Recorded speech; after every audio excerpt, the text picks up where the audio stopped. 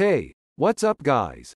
Here are 3 most important anti-rush smokes on Vertigo for CT side. The first one is a smoke for a ramp. We aim the cross above the lamp. Stick to the wall, run and release. The second one is a mid smoke. We stick to the corner, aim the bottom dark line of the box and jump throw.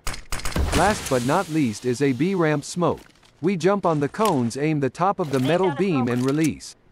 These 3 smokes will help you to restrain the enemy's quick pushes.